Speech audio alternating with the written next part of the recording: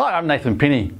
2020 has been a year where the agricultural sector has come into its own. Indeed, while many other sectors have struggled with the impact of COVID, agriculture has proved to be New Zealand's economic rock.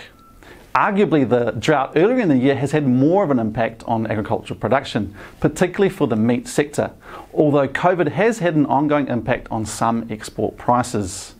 This year's star has undoubtedly been horticulture.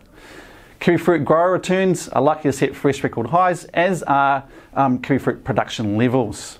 Also, the apple industry has had another good year, with fruit more generally benefiting from strong demand owing to its health benefit status. Taking out the silver medal has been dairy. The milk price is effectively ending the year where it started, and both us and Fonterra expect a milk price of around $7 for the season ahead. While on the production side, a kind spring has meant that there's plenty of feed on hand and suggests that production will be up on last season. Taking out the bronze medal has been viticulture, with the sector cracking $2 billion in export receipts for the first time. Missing out on the medals has been the sheep meat and beef sectors, with middle of the road prices for that sector, and they are well back on last season's record highs.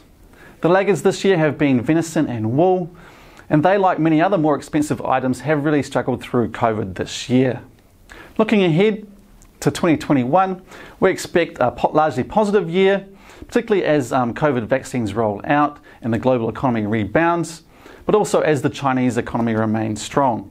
A few things to watch out for are labour market shortages through our picking season this summer, political tensions around dealing with China, but also a strong New Zealand dollar may be an issue to watch for as well.